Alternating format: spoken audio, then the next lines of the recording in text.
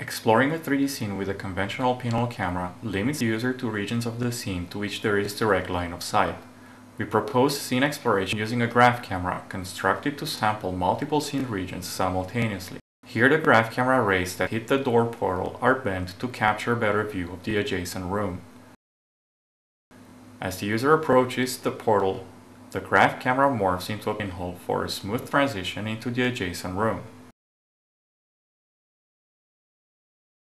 Here the graph camera is constructed to shrink the occlusion shadow of the clock store. The graph camera rays reach around the occluder to sample scene regions hidden in the pinhole image. As the user changes the view, the graph camera model is updated to track the occluder.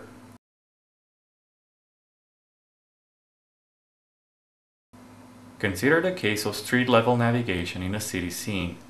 The current user position is marked by the red quad. A conventional image does not sample the side streets. A portal-based graph camera would not be effective in this case either, since the portals have a small screen footprint.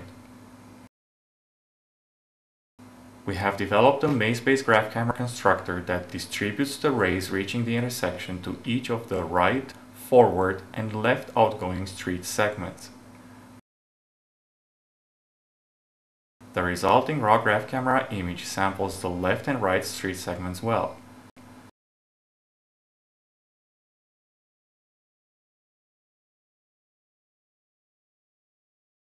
A similar graph camera is constructed to sample behind the user. Finally, the raw graph camera images are mapped to a display surface. The left panel shows behind and the right panel in front of the user. The resulting graph camera image captures the current street segment as well as the street segments beyond the first intersections. The user can change the ray split ratios interactively to emphasize different scene regions. The third-person view shows the current user position with the red quad. Objects are rendered transparently as they cross the user quad. When the user reaches an intersection, a turn is executed automatically in 4 steps. First, the left and right perspectives of the back panel are retracted. Then, 2 of the front panel perspectives are retracted in favor of the perspective chosen for the turn. Then the back view turns.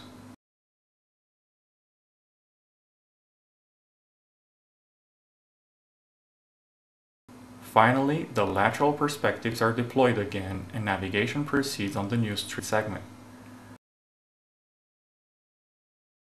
Another application of the graph camera is 3D scene summarization.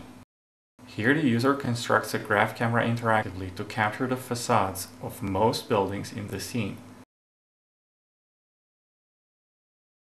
The resulting graph camera provides comprehensive sampling and good control of image space use, which is challenging for conventional scene summarization techniques.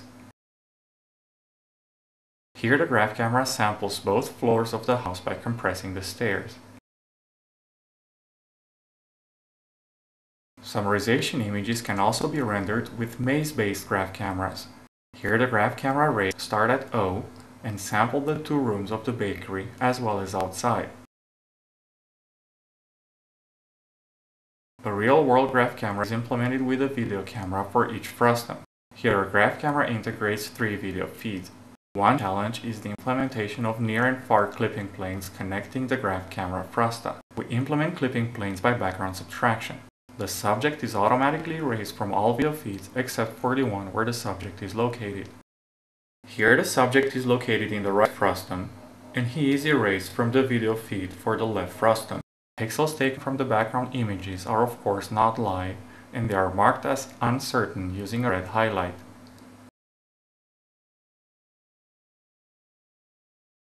In this example, the graph camera integrates 4 video feeds.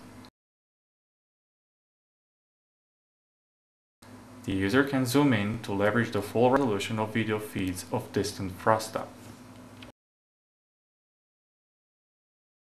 We have explored the advantages of the graph camera in the context of 3D scene exploration, 3D scene summarization, and comprehensive real-world scene visualization.